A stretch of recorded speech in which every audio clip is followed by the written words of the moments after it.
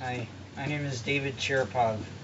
Um, this will be for the 2015 ALS Ice Bucket Challenge.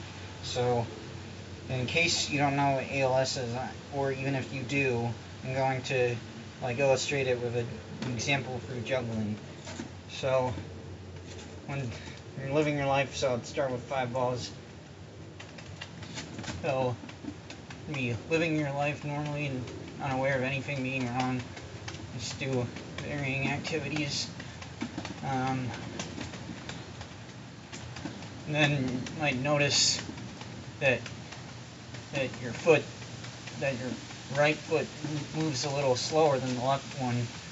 Then you might go to the doctor and have no idea what it would be, but it doesn't seem like a big problem. But then you say, or might be a big problem, but still don't know. And then you might say that, and might direct you to a neurologist and say that it could be ALS, and then can't really walk that well and might have to use a cane, and then, or maybe even two canes or a walker, and so then there's less that you can do, and then at some point might not be able to walk at all, and might not be able to even use hands and arms very well, and then be able to talk, and then eventually be unable to breathe. And then so what do you?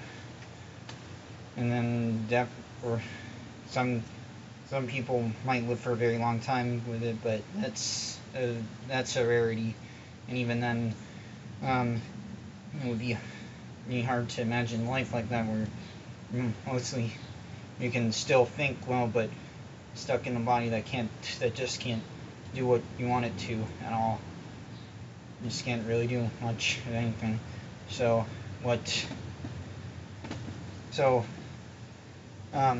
would be extremely helpful if you could donate to the sites, or tell other people about the sites Hope Now for ALS and alstdi.org.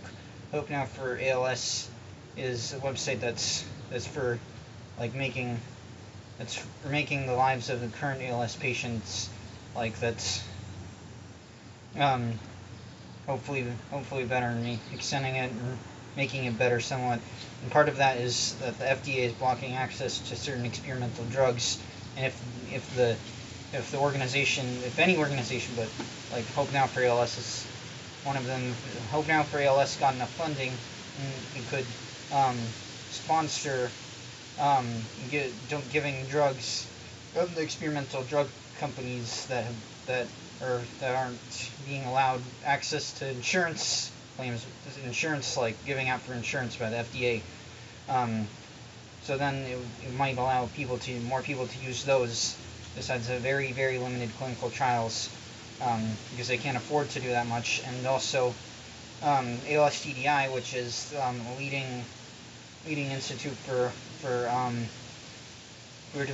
it's ALS Treatment Development Institute, Amyotrophic Lateral Sclerosis Treatment Development Institute, and it's one of the leading organizations that are developing treatments for ALS. Yes. So if you could donate to either of those sites or tell anyone about them, it would be very, very helpful.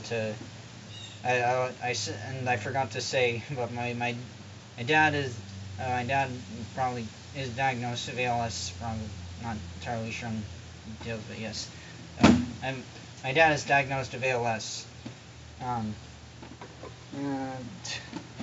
this is Bucket.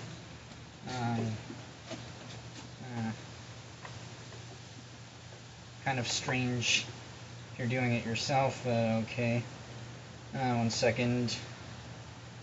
Oh yeah, if you could donate to HopeNowForALS.org or alstdi.org, it would be extremely helpful in helping people like my dad maybe live longer, happier lives. Okay, and the families of those involved. Okay, and stopping and hopefully making it so that at some point in the future there isn't anyone with this disease. Okay.